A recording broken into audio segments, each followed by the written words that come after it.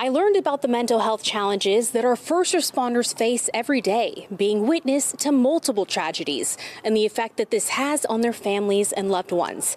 Everyone today highlighting how vital the passage of this bill is to protect the people who put their lives on the line for us every day. The HERO Act would direct the Secretary of Health and Human Services to find solutions for mental health issues amongst public safety officers.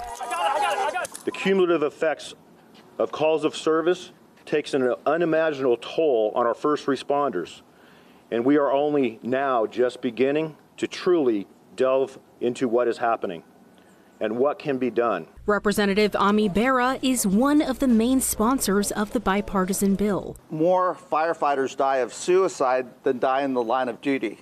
The bill would create a data system on first responder suicide rates to gather a clearer understanding of the contributing circumstances, offer peer support programs, and educate mental health professionals on treating first responder personnel. One child trapped in the house. I've got one child trapped in a car.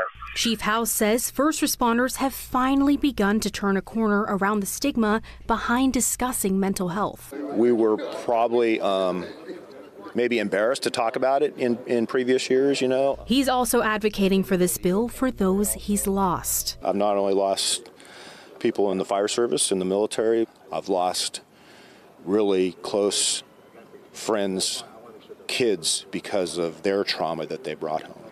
The chief hopes that if the bill passes, it will ensure the next generation of first responders won't have to deal with the stigma that he did.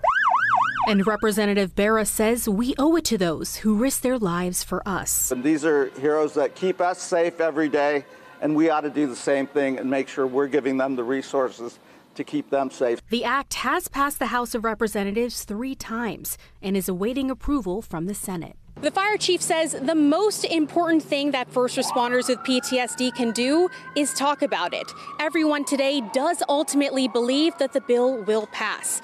In Sacramento, reporting local news that matters, I'm Juliette Smith, Fox 40 News.